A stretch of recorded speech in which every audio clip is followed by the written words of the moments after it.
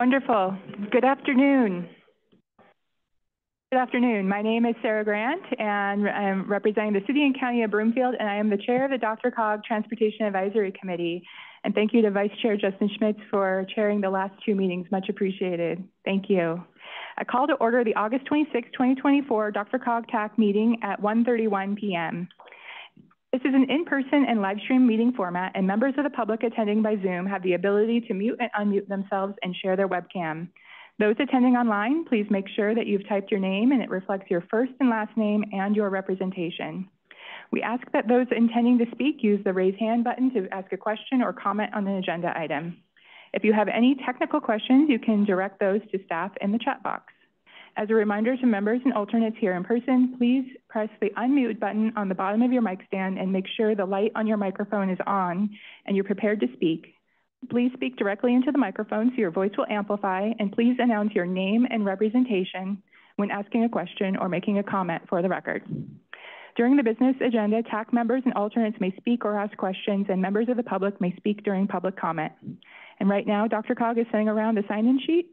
And at this time, the TAC members and alternates here in person will introduce themselves.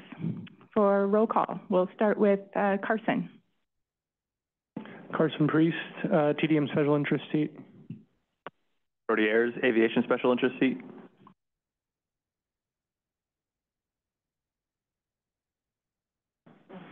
Mike Whitaker, Lakewood. Christina Lane, Jefferson County. Garrett Slater, City of Boulder.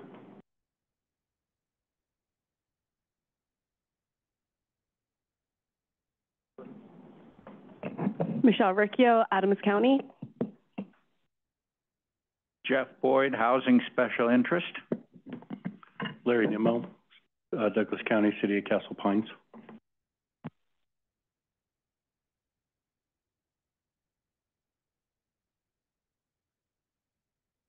Cam Kennedy, DRCOG staff. Sarah Grant, City and County of Broomfield. Jacob Rieger, DRCOG staff. Jessica Mickelbust, Colorado Department of Transportation, Region 1. Jim Houston, CDOT Region 4, Greeley. Krista Gahan, CDOT Division of Transportation Development.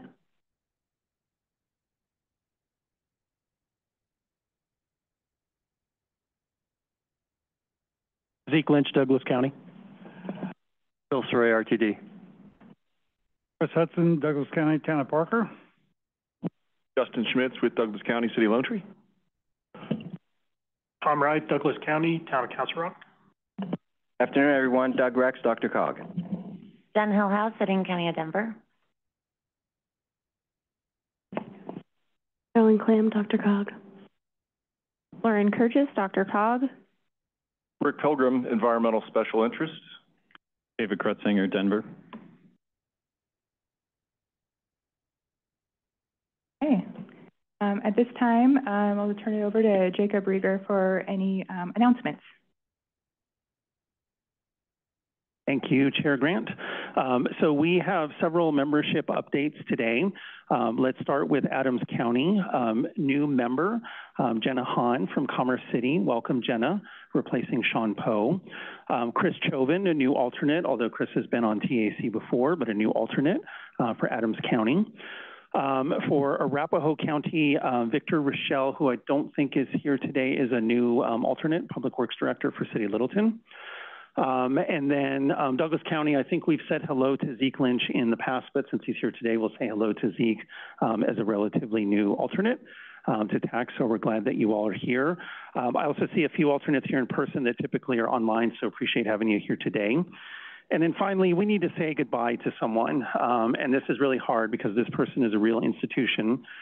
Rick Pilgrim is our Environmental Special Interest Seat representative. He's been in that seat on our Transportation Advisory Committee since 2016. Today is his last meeting, and we want to wish him a fond farewell. So I'd like to read just a couple things about Rick and his career. Rick has more than 40 years of experience. He began his professional career at RTD.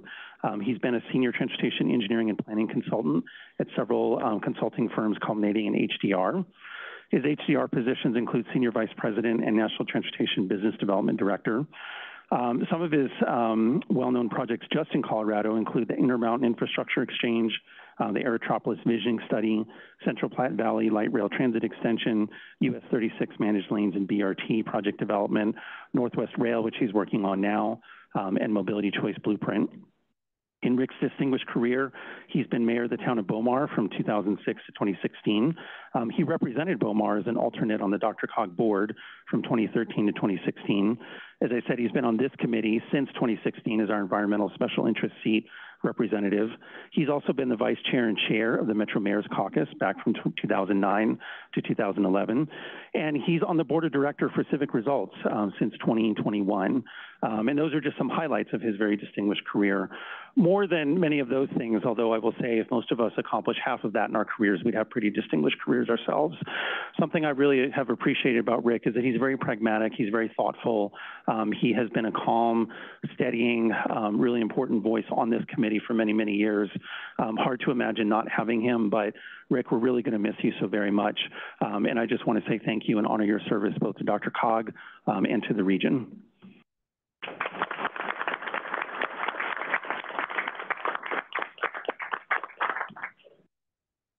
Thank you, Chair Grant. Madam Chair, if I could have a moment. Jacob, thank you very much. I don't, it's hard for me to accept terrific comments like that. I really appreciate it. I'll say that, geez, I worked for, it wasn't CDOT, it was the Department of Highways in the late 70s for Bill Vidal, that was a true delight. Then I had a chance to work for RTD when we went through the first voter referendum that turned down the light rail program in 1980. And then I got involved in the consulting business and went to different states. But through that time, I've watched the evolution of DRCOG and the way DRCOG has become much more engaged and I'll just say dynamic in what we need to do as a region. And we're one of well, we are the largest regional transportation district area in the country, and that district is actually a little smaller than the DRCOG district. What DRCOG has done with the programs, with the programming of money, and the enabling of really transportation planning so that it's the best result for our citizens, I think has been terrific.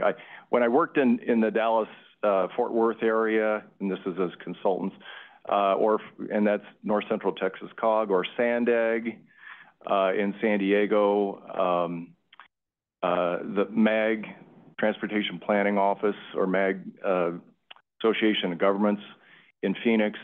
I always wondered why they were a little more active in doing planning projects. And so I'm really encouraged by what DRCOG has taken on in the recent years. You've got a terrific staff. You've got a terrific set of committees. And I think that only means good things for us as a region. So I've appreciated the time here, and I thank everybody for that opportunity.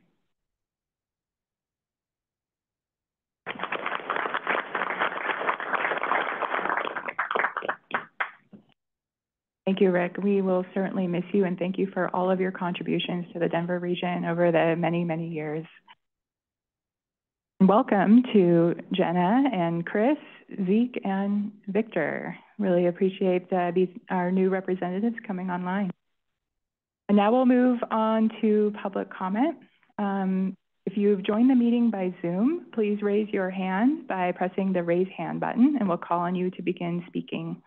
If you've joined by phone, please raise your virtual hand by pressing *9, and we'll call on you by the last 3 digits of your phone number. And staff will unmute you, and you can unmute yourself by pressing *6 on your phone.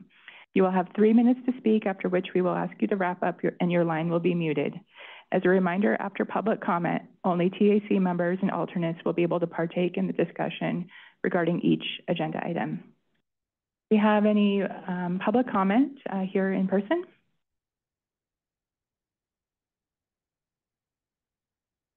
Do we have any online? Thank you, Madam Chair. I do not see any hands raised online.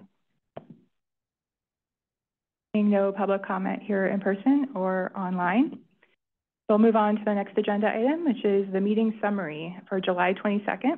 This is attachment A in your packet. Is there any discussion, corrections, or questions about the July 22nd, 2024 TAC meeting summary?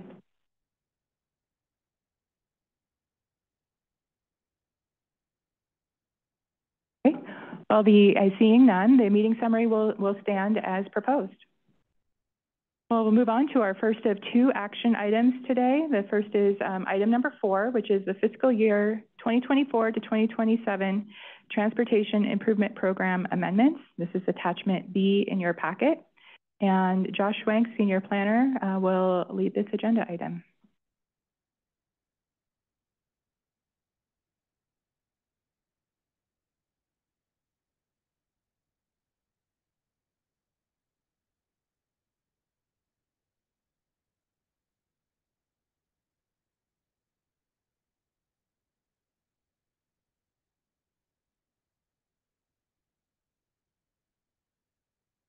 Thank you, Chair. Good morning, everyone. So the first proposed change to the Transportation Improvement Program this morning is related to our air quality improvement set-aside. This is funding that is given directly to the Regional Air Quality Council to help fund some of their programs. Traditionally, they have a contract associated with the funding available sort of per tip, and they do have some unspent funds associated with their prior contract, associated with the prior tip. So we are proposing moving $2 million, rolling that over from the prior tip into the current tip so that they can use that for their current projects. Next, we have the addition of $23 million in federal capital investment grant funds to the East Colfax BRT project. This would bring their total CIG award up to $150 million.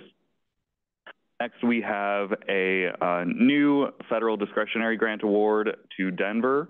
It's approximately $35.5 million in federal neighborhood access and equity funding. This is associated with the Reconnecting Communities and Neighborhoods program for the Reunited Denver project in the GES neighborhoods. Next, we do have a couple of transfers of funding within the TIP. So when a project gets listed in multiple places in the TIP, we try to consolidate that funding into one location. So we are proposing moving $3.8 million from the Region 1 Bridge on System Pool and $21.5 million from the Region 1 Surface Treatment Pool and putting that into a new project for Interstate 25 resurfacing. I know the mileposts aren't particularly clear, but this is Central 25, sort of between roughly I-70 and Alameda, and then the addition of $1 million in strategic safety funds to that project as well. So happy to take any questions about any of these proposed amendments. Otherwise, I do have a proposed recommendation there on your screen. Thank you, Josh. Is there any questions or comments from the TAC during this agenda?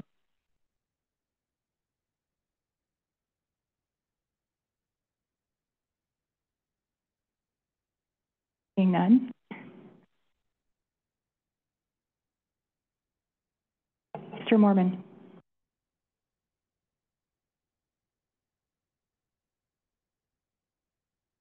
Could you light up your mic?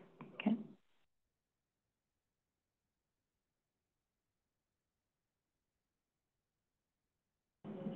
How about now? There we go. Hit the right button finally. Okay. I move to recommend the Regional Transportation Committee the attached project amendments to the fiscal year 24 through 27 Transportation Improvement Program. Okay. Justin Schmitz. I'll second that. Okay, so we have a motion and a second. Is there any discussion? Seeing none, all those in favor say aye. Aye. Any opposed? No. Any abstentions? Passes unanimously. Thank you. Thank you. Josh? The second of two action items today is item number 5 in your packet. This is the non-discrimination program update, attachment C in your packet. And this will be presented by Alvin Vidal-Sanchez with DRCOG Regional Transportation Planning Program Manager.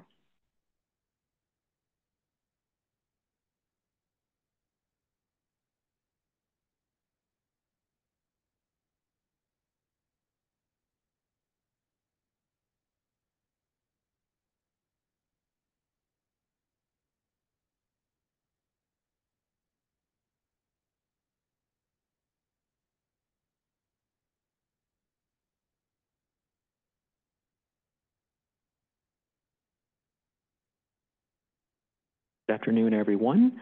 As introduced, Alvin Vidal-Sanchez, Program Manager here at DRCOG. I'm joined by my colleague, Cole Nieder, Senior Transit Planner. So if there are any questions around one of our particular plans, he'll be here to assist with that.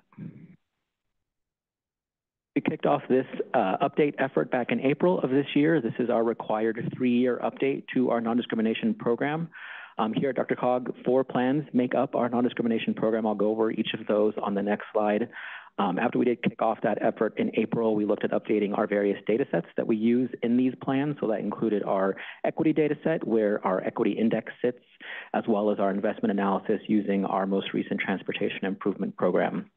May was really about us finalizing that document, getting it ready for public review, so making sure it was accessible. June was our public review period that ended in July with a public hearing before our board of directors. And now we're before y'all here for the recommendation to our RTC, and ultimately RTC recommendation and board adoption is what we're aiming for next month. We do have a federal deadline of October 1st to have these plans adopted and submitted to our federal partners. Like I mentioned, here at DRCOG, our non-discrimination program is 4 plans.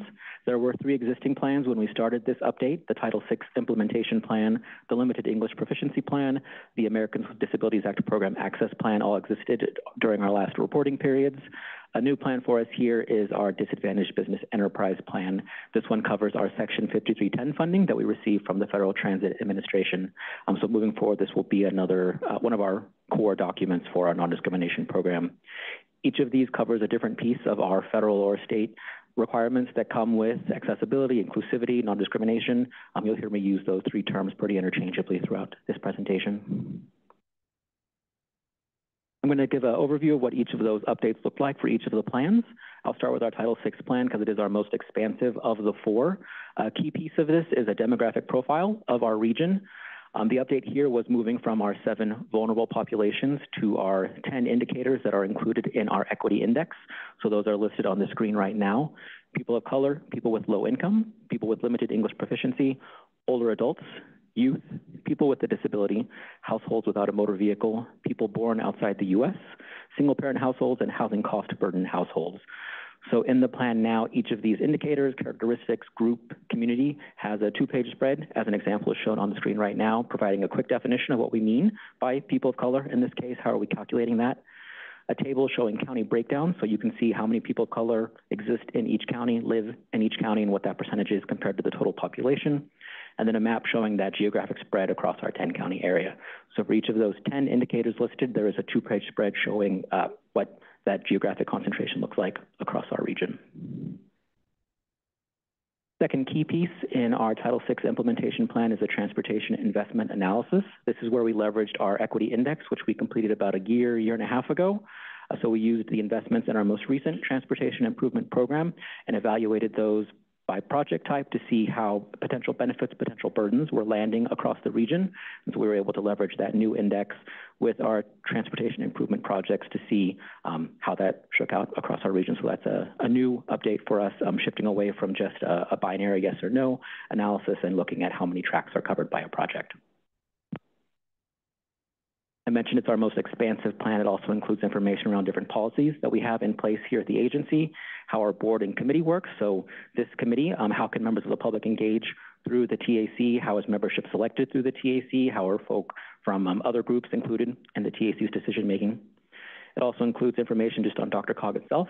When we did this plan 3 years ago, we were around 120 employees. We've grown since then to be a little under 150. So there are some new plans and projects that we're covering in the plan. How are we making sure all of those are inclusive, accessible, non-discriminatory? Subrecipient monitoring, we do pass through some funds that's related to our 5310 program funding, and so making sure our subrecipients are also following the Title VI requirements.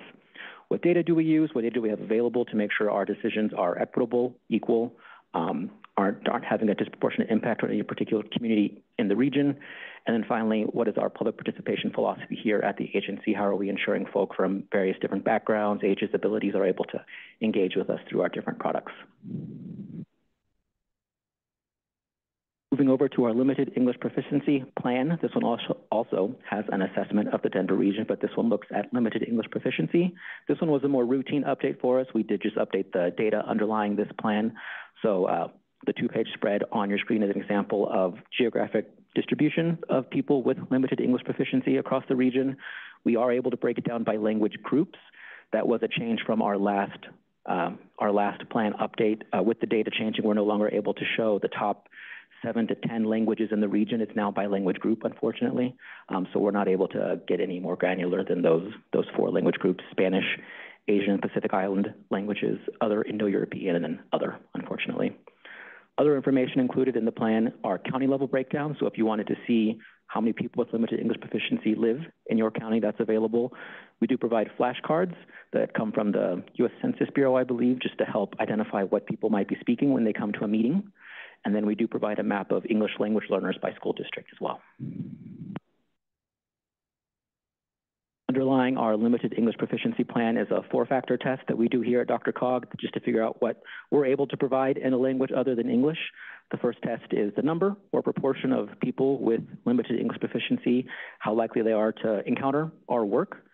Factor 2 is how often they're likely to encounter our work. 3 is how important that work is to their lives. And then 4 is what resources do we have available to us as an agency, recognizing we cannot translate, interpret every meeting, every document that we have. So how do we prioritize all of the work that we're doing to make sure that key information is getting out to members of the public? Shifting to our ADA program access plan, the big update here was working on articulating all of the work that the agency has done related to state accessibility requirements, and it's been a lot over the last year, from new resources, new training, new tools available to staff. It also includes how we make sure our office space is accessible. We just rolled out a new website, making sure that has accessibility built in. How are our public meetings accessible by different modes for people who travel differently? What does our planning process look like? How do we ensure people with disabilities are part of the decision-making process? And then just as with Title VI, making sure our subrecipients are also following the ADA and their own grants. And then the last plan is our Disadvantaged Business Enterprise Plan. Like I mentioned, this only focuses on one aspect of our work. It's our Section 5310 funding that comes through the Federal Transit Administration. Because we do anticipate issuing contracts greater than $250,000, we have created a DBE plan, created a DBE goal. And so the plan does just provide an overview of how we got to that goal, what are our different reporting and monitoring requirements, what have we created here at the agency to help us track this. And so this is part of a new part of our non-discrimination program moving forward. I mentioned we've held our public review period that started June 16th, closed July 17th with a public hearing before our board of directors. We did promote this through website announcements, social media posts, and an e-blast. On your screen right now is just a screenshot of what that announcement e-blast looked like at the beginning of our public review period. It was also shared with our partners at CDOT, RTD, Federal Highway, and FTA, their various civil rights offices. The comments we did receive were from the Federal Transit Administration and were technical in nature, so updating some of the language in the DBE plan to make sure we were covering the most recent language from changes earlier in the year, as well as some revisions to our Disadvantaged Business Enterprise insert that we include in RFPs, making sure we were capturing all the information that was required. So coming back, we are before y'all now with a request for a recommendation to the RTC.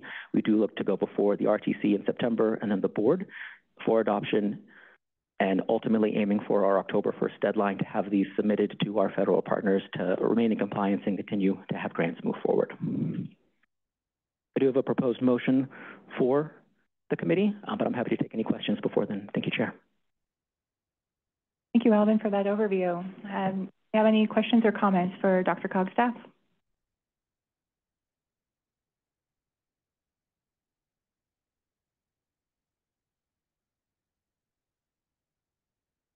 I am seeing very thorough. Really appreciate the overview, Alvin, and presenting these 4 pieces for the Title VI implementation.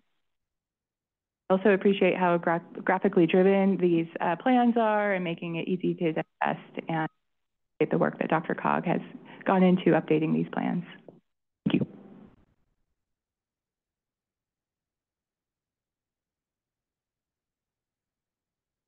No comment or questions. We have a. Well, I got one question for staff. Why is it so dark in here? Please, can we turn on the light? Jacob don't want to answer.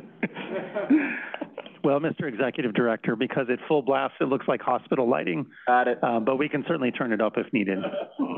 Thank you.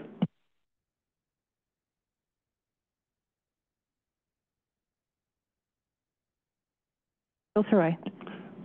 So I move to recommend the action as proposed in the slide deck. And I'll second. Second. Any discussion? Thank you, Bill. Thank you, David. All in favor, please say aye. Aye. Any opposed? Any abstentions? Passes unanimously. Thank you, Alvin, and thank you, Cole. That concludes our action items for the day. We have 2 discussion items before us. Item number 6 in your packet, amendments to the Transportation Improvement Program Set-Aside Policy. This is attachment D in your packet, and this will be presented by Josh Schwenk, Senior Planner.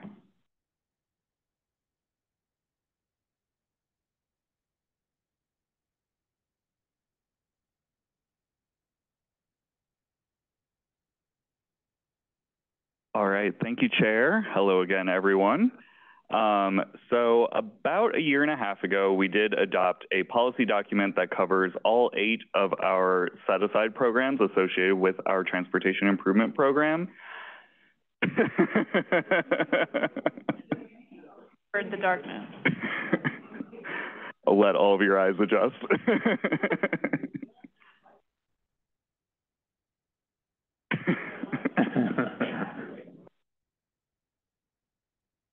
So given the amount of time that has passed and some changes here at DRCOG, as well as external, we thought it was time to revisit this document and see if any changes were needed. So some of those changes that have occurred that sort of spurred this, we have passed a transportation demand management strategic plan, which included some suggestions on how to change our transportation demand management set-aside. We piloted both the transportation corridor and community-based transportation planning set-asides and had some lessons learned from those, which apply to all 4 of our new set-aside programs. Associated with that, we have furthered our development of intergovernmental agreements and some additional,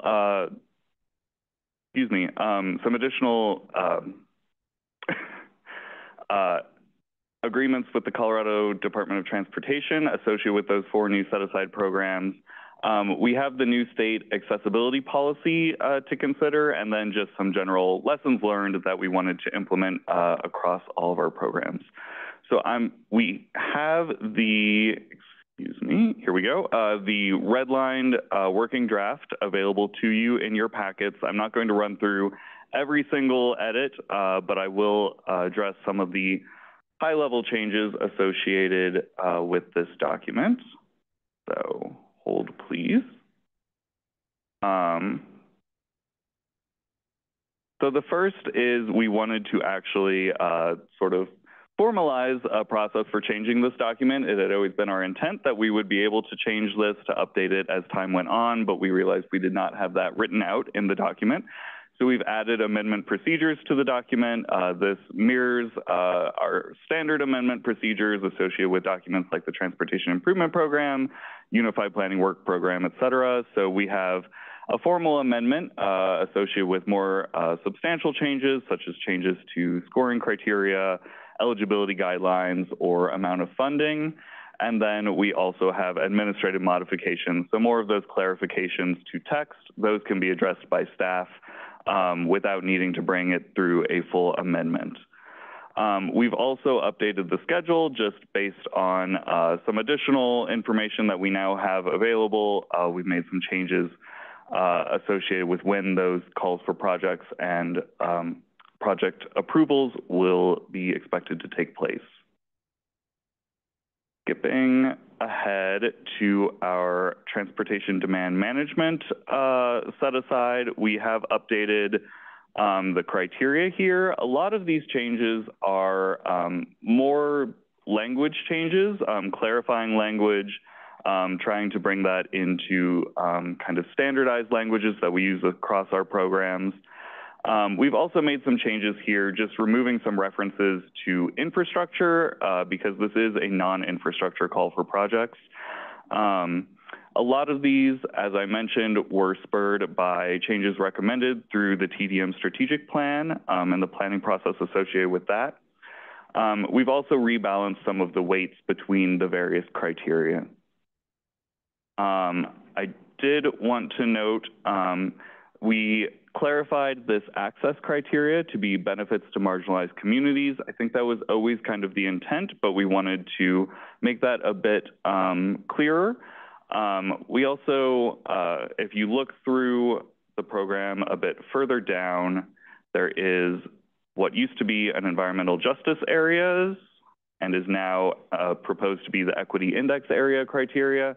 The reason for both of these being here is that the marginalized communities criterion really addresses the people targeted or using a service, whereas the equity index area is really looking at geography.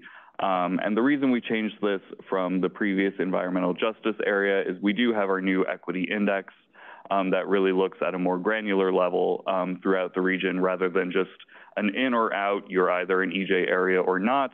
Now we can look at kind of quartiles across the region where a particular area might fall. Another change, couldn't find it, there we go. And this is across all of our various programs. It's just a change to the website management section. We had initially intended each of the websites to really serve as kind of an archive of information associated with each of these.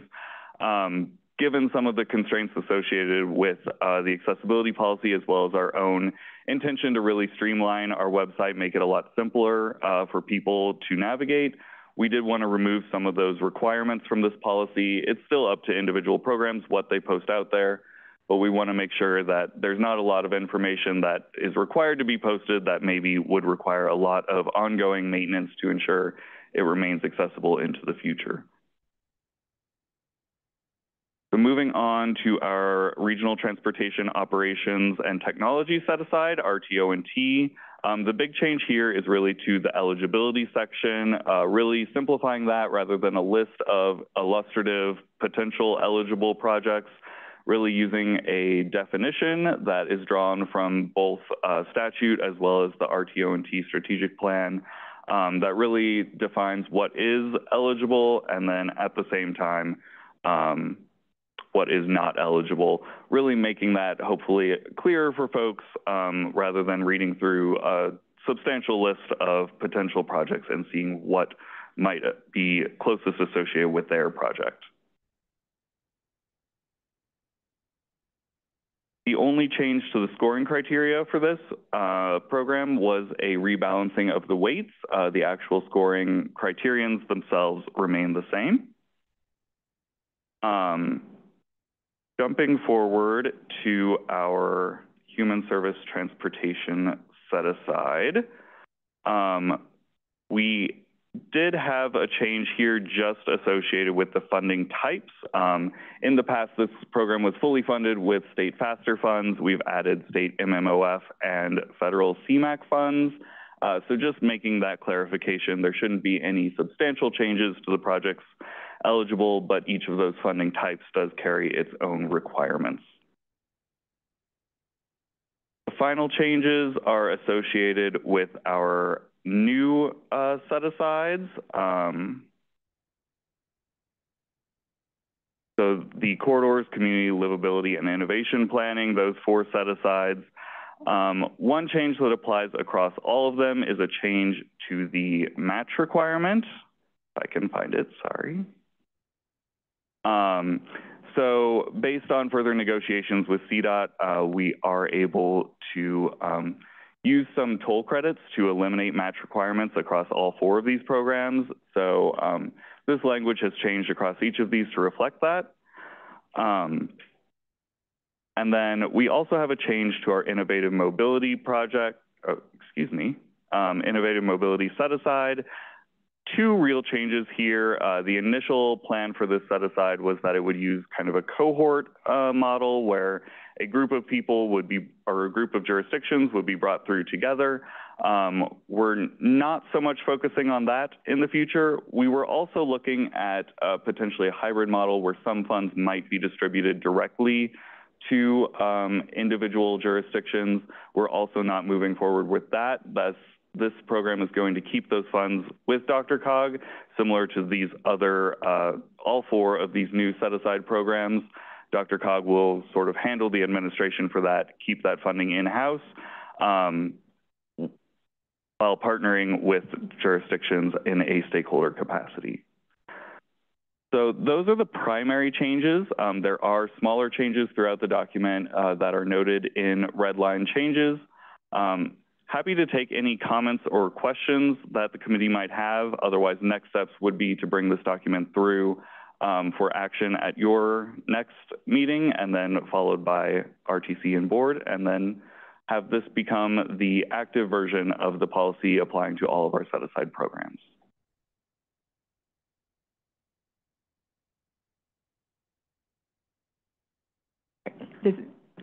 I'm sorry, does that conclude your presentation? Yes, it does. Okay. Kent Mormon. I've got 3 questions. On page 9, you talk about the policy. Can you just give an example where it would be administrative versus going through an amendment process on that, page 9 and 10? Just, yes. I think you're doing it now. You're just trying to put it in, but I'm just curious where that dividing line is. Yes, so administrative might be something like changing, clarifying language. So for instance, in a couple places, we have references to, for instance, historically marginalized populations versus marginalized communities, just trying to be consistent with that language throughout the document. A change like that really doesn't have an impact to the actual substance of the program, that could be performed administratively, whereas something that we're like shifting the weight between scoring criteria, something that's actually going to have a substantive impact on that program, we would bring that through as a formal amendment. Okay, thank you. The second question is, I think it's page 21. It's on the category serves DRCOG's designated urban centers. So it might be the next page on yours there. It seems like serving DRCOG's designated urban centers, from discussions we've had in the past, doesn't match the scoring because it says it's got to be located in the urban center. And before it was serving the urban center. So I was wondering why the change. It's either because you either get 0 or 5, and serving a designated urban center could be bringing people into that center. And I think that's what we had discussed previously. So I'm a little concerned about that, and I was wondering the thought behind changing that, because then you need to change the category to in DRCOG designated urban center. So, but as I recall, we had long discussions about making sure it serves it, so that someone coming in from the outside, we're still bringing them into an urban center to really encourage the use of urban centers, not spread out everywhere. I think that's a really good point. I'll raise that with the set-aside manager for this program and see if we can clarify that, because I imagine you're actually correct. And serving is probably the correct language here. So we'll see if we can get that corrected. And then the third question I have goes to page 27. I think it's on the RTOT. You scratched out the word technology. So does the title need to change? The technical, sorry. I think it's on there. Oh, the next page. Under eligible projects, yeah. You took out the word technology, and we worked really hard to put that in several years back. And I just was curious what the thought behind it taking out the word technology. Is it a funding issue, or is it just a different interpretation now? Because we really wanted to emphasize the use of technology. Technology is still eligible for this program. I think the intent there was to tie it back to that specific phrase, operational improvement, which I believe is drawn from statute, which is cited there. So I think that was the intention there. Technology improvements are certainly still eligible. And from that definition, I think that becomes clear reading into that a bit more, but you're right. Potentially we can add that back into that first bullet as a clarifying point. Thank you. That's all I have. Thank you, Kent. Brian Weimer.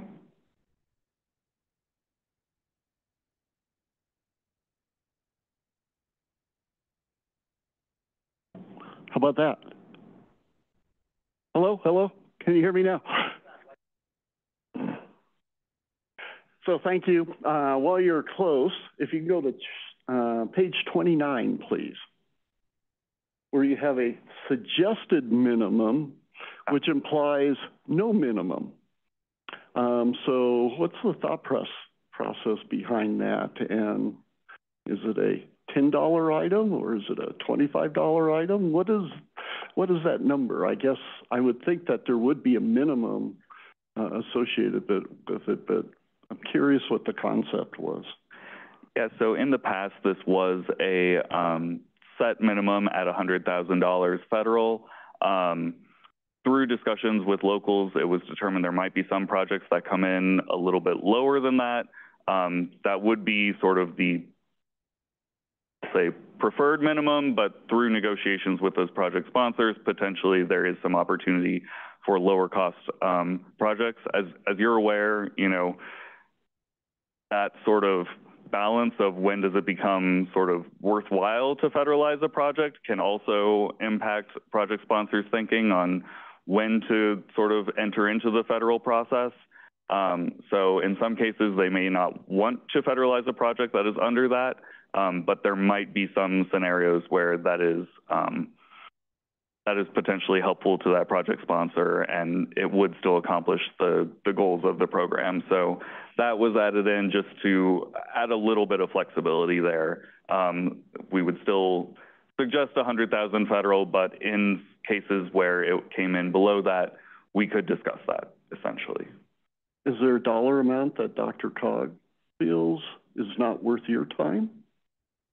I don't believe we have a set dollar amount, but that's a good question, and I can bring this back with Greg and discuss with him if we want to maybe firm up this language a little bit.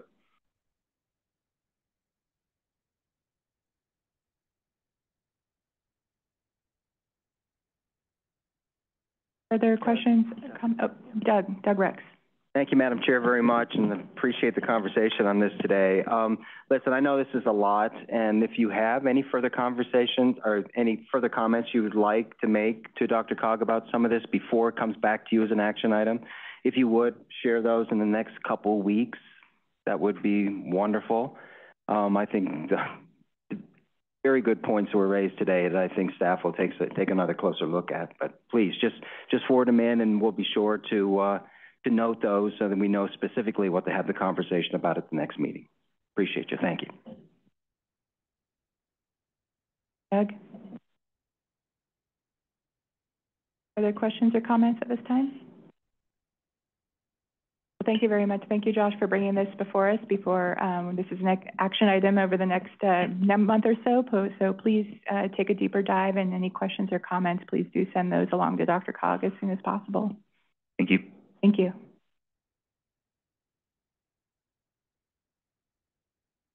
Our next item is item number 7, a discussion item on South Boulder Road and Alameda Avenue Corridor Studies Final Reports. This is attachment E in your packet, and Nora Kern, DRCOG sub-area and Project Planning Program Manager, will lead this item.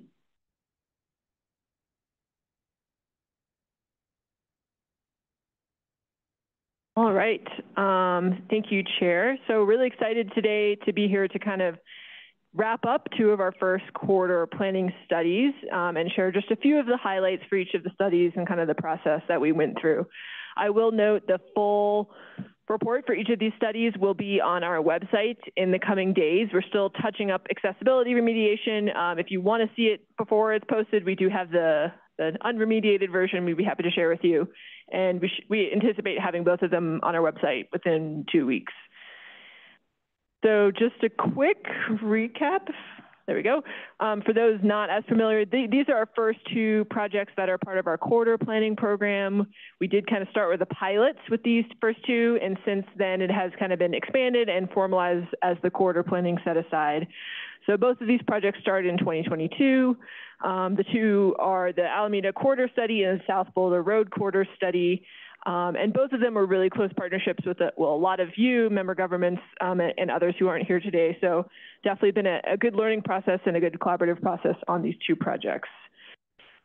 So both of the projects, they are distinct, but they followed a very similar process. They were both somewhat of a first step studies. So these are corridors that hadn't had a ton of work on them, at least at the regional level. So for each of them, we worked with a TAC or a project management committee, which included all of the jurisdictions, the local jurisdictions, as well as CDOT and RTD that were impacted by the project. That group met monthly throughout the last year or more to kind of guide and steer each of the studies. For each, we also had a steering committee that included elected officials, nonprofit representatives, other community stakeholders that had an interest in each study, and those met about 4 or 5 times. And then each study, we kind of followed, we had an existing conditions analysis. We looked at developing goals and kind of a vision, which was really important for these projects because, again, these are kind of a first step visioning type studies. And then we had fairly extensive community engagement and ended up with some recommendations and some next steps. So I'm going to start, I'm kind of run through these quickly, but again, happy to share the full reports if someone wants to dive into them or take any questions. So the first study we did was the South Boulder Road Corridor Study. This was a partnership with the City of Boulder, City of Lafayette, City of Louisville, the county, Boulder County, and then RTD. So obviously this corridor is really important to the region. It was identified both in the Regional Transportation Plan as a priority transit corridor, and it's been recommended through the Northwest Area Mobility Study for future analysis of potential future BRT. Some of the kind of high level things we learned, in terms of travel patterns, on the western end in Boulder, a lot of the trips are fairly long. So kind of those regional trips commuting in and out of Boulder from the surrounding areas. On the eastern end, they tend to be more local. From a demographics and land use perspective, there are a few kind of higher scoring equity communities.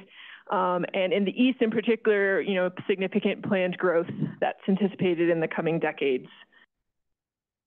Just a couple snapshots of some of the things we looked at. Safety was very important. So you can see there's a number of locations that were identified as having a high level of safety service, meaning higher than expected crashes based on kind of the volumes. We also looked, a big piece of the study was looking at transit speeds. So you can see just one of the examples. This is the AM peak RTD dash speeds, and you can see where it's really getting bogged down, particularly kind of coming out of Broadway and Boulder, speeds up as you go through Boulder County, and then slows back down kind of as you get through Louisville and Lafayette. So great data to kind of think about what improvements could be made to get the bus moving faster and have a more reliable service. And we have more of a lot of these maps, so if you want to dive in, we have a number of others to kind of look at different angles as well. For our engagement, we did have a project website hosted on DRCOG Social Pinpoint. And then you can see we had 2 kind of phases of engagement. The first one was really just trying to understand what's going on in these corridors, what are people's current concerns, challenges, and vision for where it's going to go. Our second survey or second phase was really focused on taking some draft ideas to the community to see, are we headed in the right direction? Have we kind of heard what you would like to see for this corridor? So really great feedback. Again, thanks to Boulder City and County, Louisville and Lafayette for helping with all of that. And Yeah, I'll keep moving along. We did develop this vision for the corridor, and you can see this is really kind of a forward-looking vision. They're definitely thinking there are some immediate needs, including some recent or ongoing projects, but a lot of the focus was really where do we want to go on this corridor? How do we kind of realize some of the big priorities that the region has, particularly addressing growing region, multimodal connectivity, safety, and transit performance were all things that really stood out to the group. And last, so just the kind of high level of the recommendations, we actually have fairly detailed recommendations for each of the jurisdictions. So one kind of section for the city of Boulder, for the county, for Louisville, and for Lafayette. But there were a couple kind of shared goals for the entire corridor. First was looking at really exploring the feasibility of a consistent corridor-wide separated bicycle facility. This is something we heard about a lot. It's fairly patchy, kind of depending on where you are in the corridor. And there's a lot of room for opportunity, particularly in the Boulder County section that has a fairly wide right-of-way. So we didn't determine a specific solution, but I think we got the conversation going and have kind of set up Boulder County and others to kind of take this to the next level to start diving into exactly what that might look like. And then the second kind of corridor-wide recommendation was really at looking at how to improve transit and kind of start moving towards kind of a higher capacity, higher reliability, higher quality transit service along the corridor. So again, more conversations, will be had. Boulder County has actually received TIP funding to do kind of a part 2 study that's going to really dive into a little bit of an alternatives analysis for the transit piece. So we're excited to continue to partner with everyone on that kind of next step. So Alameda corridor, for this one, we worked very closely with Lakewood, Denver, Aurora, RTD, and CDOT. It's a 14-mile corridor, so this is definitely kind of a first bite at the apple, but still probably has plenty of work to do in the coming years. Just again, some of the highlights from what's going on in this corridor. I think most of us know this corridor has been identified on the BRT network in the 2030 to 2039 staging period. So this was kind of a first kind of conversation to see what that could look like. It's also been in Denver Moves Transit. And then there's a number of really kind of critical ongoing planning efforts that we had to kind of coordinate around, which I think presented a lot of opportunities, but some challenges. Members of the public got a little confused at times. From the demographics and land use perspective, I think the thing that jumped out just most to us is there are, fairly significant equity populations, particularly in West Denver and Aurora. So we wanted to make sure we focused on listening to those communities and tailoring recommendations to them. And then from a travel pattern perspective, I think the thing that just jumped out is this, while it is a very key east-west corridor, there's not a lot of people traveling from Lakewood to Aurora on this corridor. People are making couple mile trips to kind of get to where they need to go. And so I think that's an important consideration as we think kind of in the future. We're not looking at moving people 14 miles. We're looking at kind of the smaller distances. From a crash perspective, you can see there have been a number of fatal crashes. This corridor is on the high injury network, kind of clustered more on the eastern and western ends, which is kind of interesting, but kind of definitely, critical areas throughout, and a couple kind of key hotspots that we hope to be able to work with everybody on. Again, on transit, we dove into a lot of data. If you want to get more info, can share the report. But just kind of one of the snapshots, we looked at delay both between the stops as well as at the stops to really understand what are the pinch points. And as we start to think about BRT or just improve transit, what do we need to focus on? And you can see here between the stops, there are particularly kind of leading up to the major intersections, Alameda, Federal, Sheridan, University. At pretty much each one of them, there's kind of significant delay leading into the stops. And so I think this data will be really helpful thinking about we didn't get into the details of what BRT will look like, but I think this will help inform that conversation as we kind of think along this corridor. Just a snapshot of our engagement, it was fairly similar, at least in structure, to the South Boulder Road engagement. One thing to note is we did start with 5 focus groups. The corridor was divided into 6 segments just because it is so different from Lakewood, West Denver, East Denver, all the way out to Aurora. So we wanted to really make sure we heard distinctly from each group. So you can see kind of some of the things we did throughout, but got really great feedback and were able to build off of some of the other projects that have been going on, like Denver Move Cherry Creek was happening right before this, so that we kind of just got to tack on and use some of the great feedback that they heard through that process. The vision, again, I think definitely wanting to look at more modes. Folks wanted to emphasize transit as a primary mode. It's definitely currently a very car-oriented corridor. And then we also heard a lot about preserving character. Alameda maybe isn't at the top of everyone's mind for, corridors to visit in the region, but for a lot of people who live and work here, it's a very important culturally and community-centered corridor. So we wanted to make sure that was preserved and enhanced kind of in the coming years. So the recommendations, again, we had kind of a corridor-wide recommendation, which was to advance the bus rapid transit. We heard a lot of support for that. The transit has a long way to go, I would say, on the corridor. It's definitely below kind of what people need to get to where they need to go.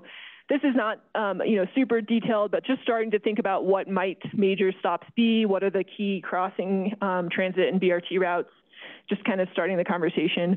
We did decide not to get into the center running, side running, mixed traffic conversation because that's a whole conversation in and of itself. So we wanted to kind of set the stage for that conversation probably as a next step. And then in addition, we looked at a number of multimodal improvements, safety improvements, kind of just general operations improvements throughout the corridor that again are broken up by jurisdiction and by segment. So you can see some of the examples of what those included here.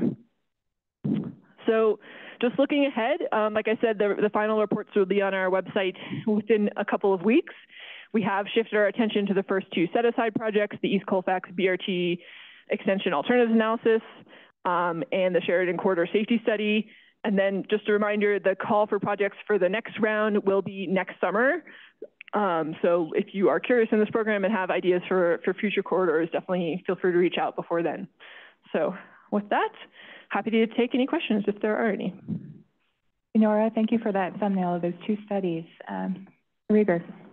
Yep, thank you, Chair Grant. Just wanted to put a bow on this by saying, connecting back to Rick Pilgrim's point at the beginning of this meeting, this is a brand new program for us. This is one of two new programs that Nora and her team are leading related to both corridor and community planning. This is the first time that we've sort of initiated and led DRCOG, sort of direct corridor studies. I think Nora and her team have set a really high bar for future studies in the work that they've done on these two corridors. So just want to recognize both Nora and her team as well as the staff from all the jurisdictions that were involved in these two corridor studies that were a big part of making both of these successful. Thank you. Thanks, Jacob. Brian Lamry. I have a couple of questions. First question, what was the cost of both of these studies? Yeah, so the Alameda was $300,000 and the South Boulder Road was $200,000. And then we also did, spent a lot of art staff time, which is, in addition to that, as well as a lot of time with our member governments. Okay. And then next, since this is a pilot project, what was the lessons learned to move forward with kind of the next studies so communities kind of know what maybe we should be looking at? Yeah, that's a great question. We actually had a debrief, I think, last week just with our internal team. I think every study is different. So I think that was something we acknowledged. These studies have a little bit different focus than the East Colfax extension and Sheridan will. So, there's going to be some similarities and some differences. I think one of my lessons learned is I think both the value and the challenge of doing these regional studies. A lot of these corridors have local projects that are ongoing or planned or in some level of progress, but they hadn't really had a chance to look, all the way out to a Lakewood or all the way out to Aurora, Denver sense, or kind of in the collaborative approach on South Boulder Road. And I think that is super important, particularly when you're thinking about these connected transportation facilities. You don't want to have a bike lane or a transit route that ends or is totally different, in one jurisdiction to the next. So that regional perspective is really important, but it also takes more time. And so really with DRCOG in the lead, we need to be really intentional in making sure we're working closely with the governments and the jurisdictions along each. And I think we were fortunate in that we had really great partnership, I think, from all of the jurisdictions on this project, but just a reminder that it takes time and it takes money. We don't have a mailing list of DRCOG, residents who we can just send out info to. So we really have to work closely with the member governments to make sure we're working in lockstep with them.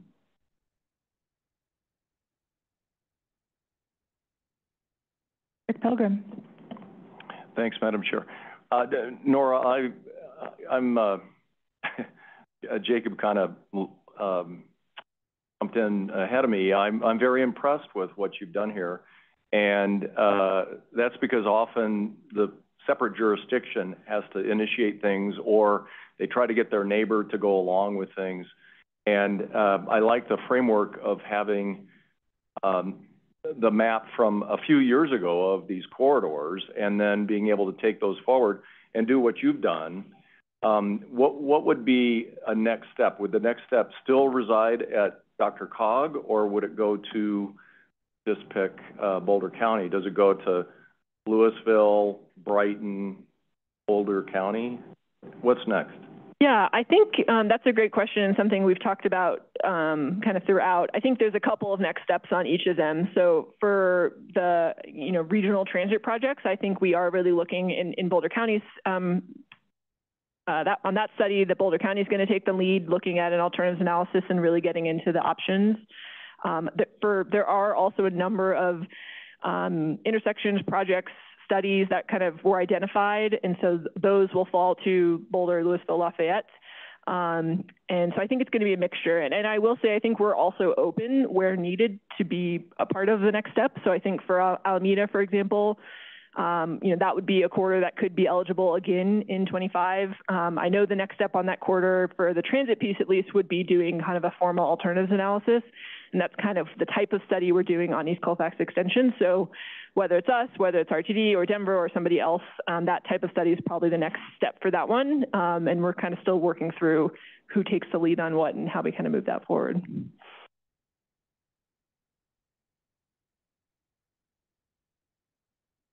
Doug Rex. Thank you, Madam Chair, very much.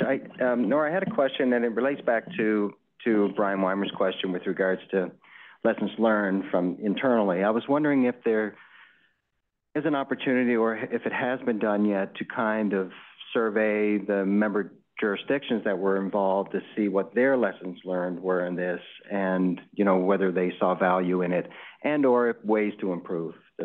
Yeah. Yes, I did have some wrap-up questions. We're having a happy hour tomorrow at Southern Sun for the Boulder folks if you want to come out and share lessons learned. So yeah, they've been very helpful kind of passing along specific feedback. We had a conversation at the end of each study, and then we are going to have a social gathering for each to kind of talk through anything that's easier that way. But yeah, great idea. Barry Slater. I just want to echo all the positive feedback and participating in the Boulder, South Boulder Road review team from the city of Boulder. I see a lot of parallels in the way this was organized with the drainage world, where you have Mile High Flood District that brings together communities that share a watershed. Here you've got travel sheds where you're sort of bringing that together. My question is, how the eligibility for funding for these planning efforts is affected by whether or not they are on the state highway system.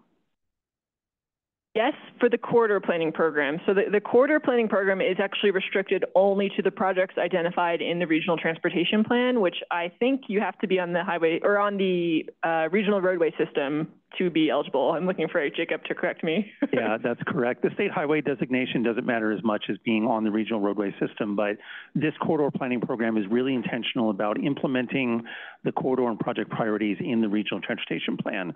And that was actually our universe of eligible projects, both for the pilot program and for the program going forward. Yeah. And I will add, we do, of the kind of the suite of new set-asides, of which this is one of 4, there are 3 others that don't have that restriction just to the projects in the regional transportation plan. So the community-based transportation planning program is looking at some corridors, and some of those are not projects in the regional transportation plan, although they are generally on the regional roadway system. And then I think like livable centers could also be looking at a corridor, but maybe from a little bit more of a land use perspective. I don't know if that answered your question. Yeah.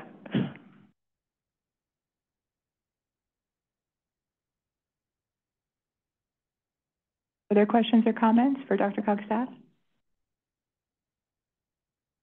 Thank you very much, Nora. Thank you so much for this presentation and all this innovative work that DRCOG is doing to break new ground and bring us together on our regional corridors. Thank you. That concludes our discussion items for today. So our final items are some administrative aspects of the member comments and other matters. So I believe we have an update for the Advanced Mobility Partnership Working Group update. Carson, do we have an update? Yeah, I do. Thank you, Madam Chair. The AMP Working Group met earlier this month as a part of our kind of bi-monthly new meeting schedule. The group discussed various mobility hub efforts that are happening around the region and state. At the large scale level, CDOT discussed their ongoing mobility hub efforts around the region and state. Transportation Solutions discussed their Denver University DU-based mobility hubs, and Smart Commute. Myself gave a presentation about our e-mobility hub pilots at the small scale going on in the North Metro region. So kind of an overview of all different kinds of mobility hubs in the region. I'll take any questions if you have any. Thank you, Carson. Any questions from members with the Advanced Mobility Partnership? Any other updates from other members you'd like to bring forward? Brian Weimer. Yes, just a FYI, DOLA has started to push out their maps for 1313 and the parking legislation in terms of what is available, and I think they're taking comments through September 9th. So those of you that are interested can make comments with regard to that. And I think the only one that hasn't been pushed out yet is what we looked at least this morning, was the walkable sheds, if you will, associated with 1313, but that's supposed to be coming out here shortly. So. Thank you, Brian. Very timely. Doug Rex. Thank you, Madam Chair. I just wanted to follow up with a question on that. So, Brian, are they posting those on the DOLA website, or? That's where we got okay. Them, so you can take a look at that. Thank you. Doug, they're on the DOLA website. There are several links, yeah. Mormon. I saw one of those maps today, and I was a little surprised of what they didn't put on, like our inline stations. Of course, they're not existing yet, but they are planned. They're not on there, but they also didn't have the Thornton Park and Ride on there, which was really kind of interesting at ADA's. So we're looking, and I guess there's another meeting tomorrow. There'll be some questions. We have someone involved in it.